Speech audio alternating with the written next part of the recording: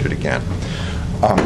In like 1960, a guy named Stanley Milgram took a white coat, put it on himself, took students like you, and asked the students to wear, to come into a room and help the teacher, who had a white coat on, teach someone Chinese.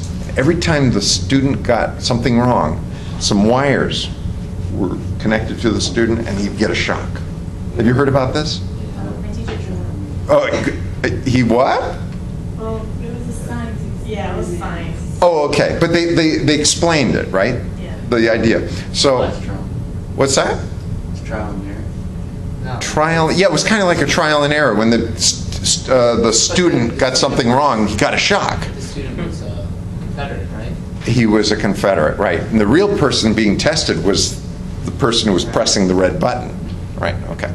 So, the point of the story is that there's something in psychology where we trust the person who has the white coat on. They must know well what is necessary.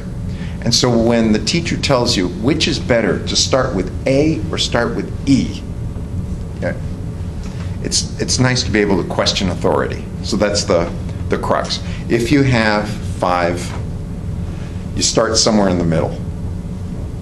And depending on whether you want to start with C or start with D, it depends on your philosophy. But that's the current idea. So